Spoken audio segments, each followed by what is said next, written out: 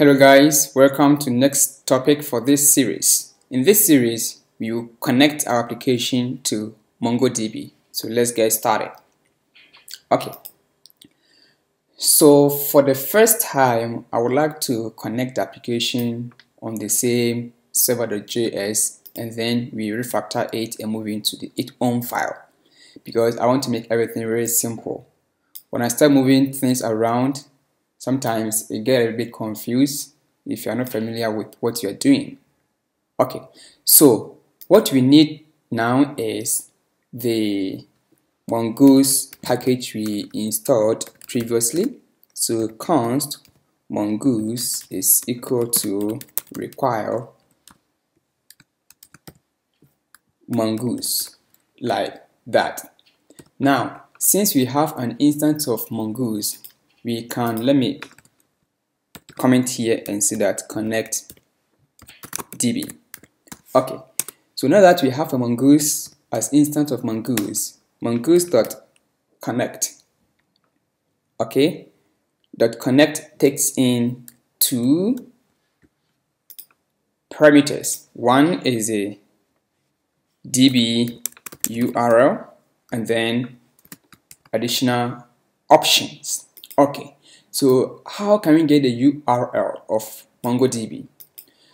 Since I don't want to make complicated, but creating your local or installing MongoDB and running it, what you are going to do is you are going to create a live database from mongodb.com, and you can get that connection string and then pass in here. Okay, so without much talking, let's get started. So what we are going to do now is to be able to get the connection string of MongoDB. So let's go to mongodb.com. Okay, and if you don't have an account, you can register for free, but I have an account, so what I would do is I have to log in with my credentials, and when I log in, what we are going to do is to create a project, and that project we can get our connection string to connect to our node application. Okay, so now that it has finished loaded, what you're going to do is I'm going to create a project. So click on project. I have a couple of projects, so I'll click this this icon and it'll bring me back to new project. Okay, so I will name my project as bookkeeping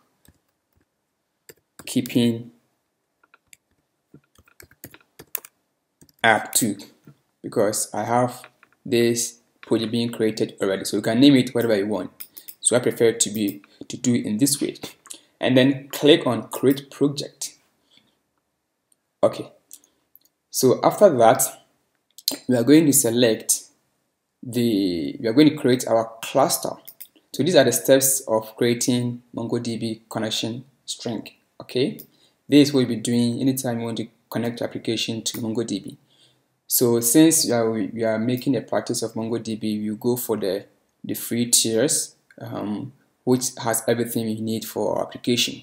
So as soon as maybe if your application grows bigger, we can move on to the paid plan, which is flexible. Okay, so click on create cluster for free, and we are going to select our cloud provider region. So you can either select AWS, Google Cloud, or Azure. Okay, so select AWS, and then for the region, choose a region which is near you, right? So most of the times you use the default region and create cluster. Alright, so as we see that it says that your cluster is being created and it can take 1 to 3 minutes. Okay, so while you are waiting, let's try to do other configuration as well. So click on database access, and we are going to create a user who have access to this database. So click on add new database user, and here let me call it done. Okay, and for the password I'll make it auto generate, and then I'll copy the password, right? So try to save the name and the password or copy to clipboard, and we make use of that soon. So I have it. My username is done, and then my password I've copied. So I'll add user. For not able to forget my password and my username, I will find a way of pasting it here for temporary, and I know that done is my username. For the meantime, I may need this one in the connection string.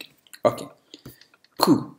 So the next step is click on network access. What this one does is that it will be able to allow you to access your database wherever you are, and click on add IP address. If you want a specific location to access your database, then you'll find a way of doing that.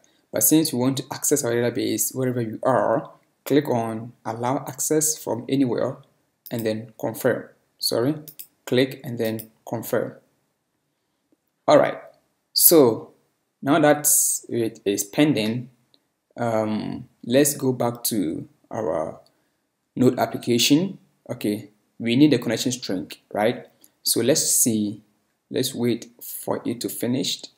I think it won't take much that long. Alright, so whilst we are waiting for it to get created, let's move to the project itself, the current, and as we see, it's still setting up our configuration behind the scene for us. Okay, so while we are waiting, let's go back to our project and let's continue the configuration. So this is what we need now, and this is what it is working behind the scene for us. Okay, so here we are going to pass in a couple of configuration inside this object. So open it, and the first property is what? Use, find, and modified, and set to true.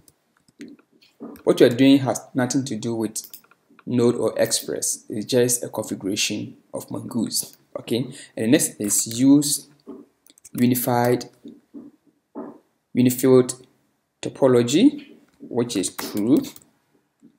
And then the next one is use create index. That one to set to true. Set to true. And the last configuration is use new URL parser, and that one to set to true. Okay, since Mongoose support promises, we don't know when this MongoDB get connected, so we need to be notified if everything goes on well.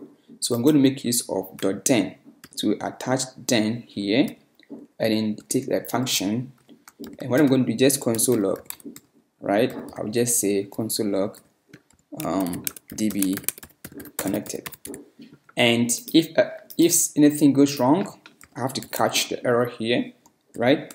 And then pass in the error. I'll pass in the error URL, and then I will just console log the error, right, as that. So save it. So let's go back to MongoDB and able to get our connection string for us to be used here. Okay, so let's go back to MongoDB. I think, wow, it's finished. Bravo. So what we need is click on connect. Okay, when you click on connect, next we are going to make use of Compass. Okay, Compass, I say that explore, modify, and visualize your data with Mongoose DB GUI. Okay, so we are going to make use of an app called Compass, and it will help us to visualize whatever you're doing inside. So let's connect using MongoDB Compass. Okay, so next click on that, and the next step is that I do not have MongoDB Compass. If you don't have it, select this one and then download the Compass. It's ready to install, but I have it, so I'll click on I have MongoDB Compass. Okay, and copy the connection string, then open MongoDB Compass. Okay, so let me copy this, and it says that, so let me close this one. So let me also paste it here, this connection string, right? This is what we need.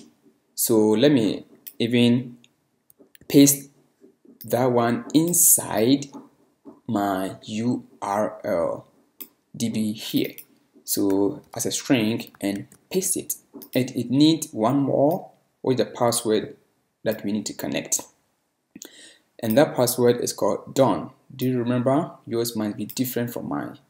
So delete the placeholder for password and then type in done. Okay, so now that we have it, we are good to go. Let me comment this one so that I will not have an error in my console. So now let's try and then run our server. If you see that MongoDB connected, then we are good to go. So let's try.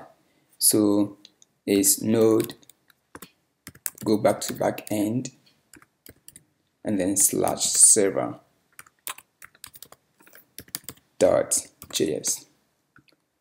So let's see, it takes some couple of minutes, some seconds for it to get the response for us. Wow, we get an beautiful error. What it says that bad authentication failed. It means that I did not use the right password, right? So inside the password, look, I used done, which is wrong. So I have to use the right password I copied here, which is that. So go to and change to, instead of done is the password. Okay, save it. Go back to our terminal. Let's run it. And I hope we get DB connected. Another beautiful error. So let's see what is wrong about bad authentication. Wow. Okay, so I think our connection string is giving us an error. So let's go back again and then check the connect. Let me copy that. Sorry, connect.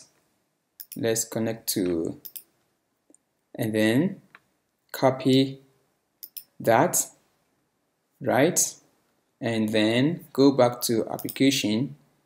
Let me paste it here. Paste it here. So I have to change the password here. And there I have to copy the password I use for this user. Okay, and in place of the password placeholder which was here, I have to paste it like so. So let's try again. Let me clear my console and then run application, and let's wait for some seconds. As you see, you have a good news, DB connected. So try to make sure that you copy the right URL and then the username and the password. Alright, so now that we have been connected, let's see this URL. At the end of this URL, you see you have test. This test will be the name of our database. So we can change it to and say bookkeeping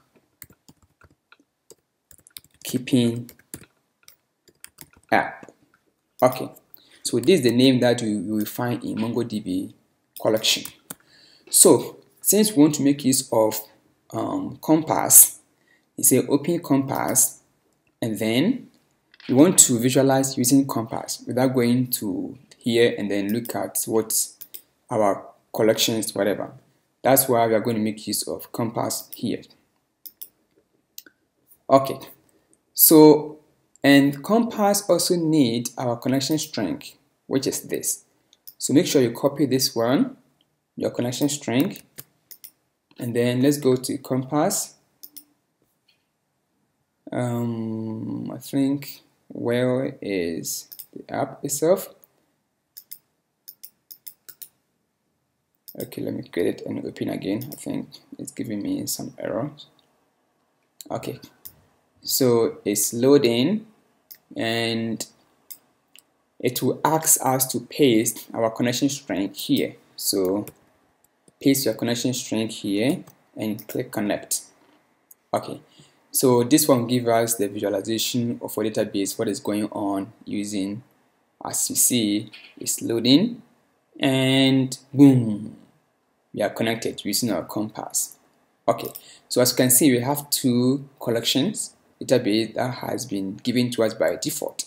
So as we create users, it will be added into this collection or this table here. Alright, so guys, that is how we connect our application to MongoDB.